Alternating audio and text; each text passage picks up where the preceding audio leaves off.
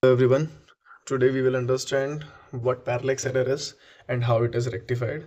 And to understand this, let's say this blue pen is an object and this is the image of this object. I know they are different.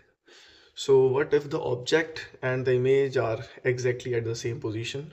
So if I am the observer and I'm moving my head to see both the object and the image, so in this condition, if the object and image are at the same position, so on moving my head, both the object and the image are moving together.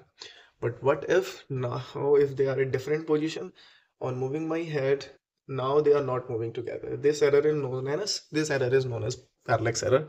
Let me show you how it look like. This is how it look like. Now if the object and the image is at the same position, on moving the camera, both the object and the images are moving together. But what if they are at different position like this? Now on moving the camera, you clearly can see object and images are not moving together, right?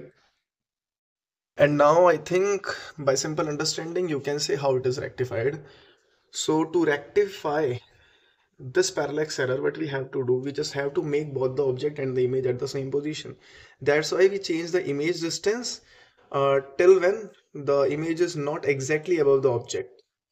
And when it is exactly above the object, now on moving your head, both of them will move together. Let's see this in the experiment. That's the experimental view. Now you can clearly see that both the object and images on moving the camera are not moving together. It means the object and needle image are not at the same position. And now, as we have rectified on moving the camera, you can clearly see that both the needle object as well as the image are moving together. Thank you.